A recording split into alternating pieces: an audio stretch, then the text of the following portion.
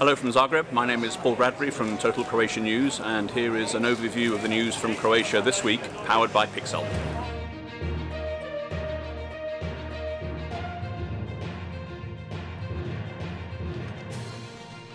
The Slovenian government has decided to introduce border controls with Croatia and Hungary.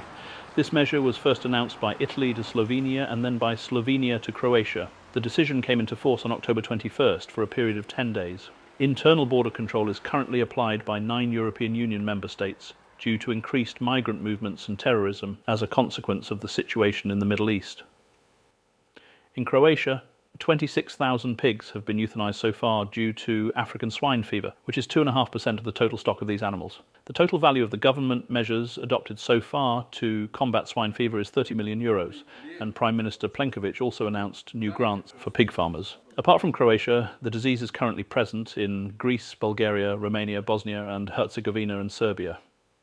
Of the 12 arrested for singing Ustasha songs at the qualifying match between Croatia and Turkey in Osijek, 11 of them were wrongly convicted, and for one, the video recording, which was the main evidence in court, will be examined.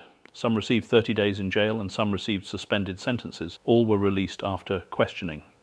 State Road DC403, which connects the western part of the port of Rijeka and the Zagreb coast with the Rijeka bypass and the Škurinje traffic junction, worth around €70 million, was put into use on Wednesday. It is a high-speed road that passes through a densely populated area of the city with the primary purpose of connecting the new port terminal with the highway. The road was officially opened by Prime Minister Andrej Plenković.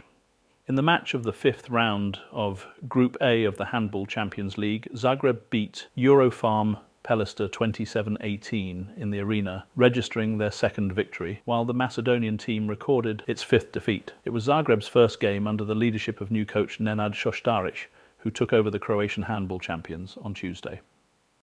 Award-winning rapper, television producer and actor 50 Cent performed in Arena Zagreb. He arrived in Zagreb as part of the Big World Tour, the Final Lap Tour, and he was supported on stage by Busta Rhymes and Jeremy. The concert in Zagreb is his only visit to the region on this tour. In Versi, near Zadar, the filming of the series Day of the Jackal began, in which Eddie Redmayne plays the main role. The Oscar-winning and one of the most famous English actors is the protagonist of the series based on the novel of the same name by Frederick Forsyth. In addition to the Zadar area, parts of the series are also filmed in Rijeka, Dubrovnik and Istria.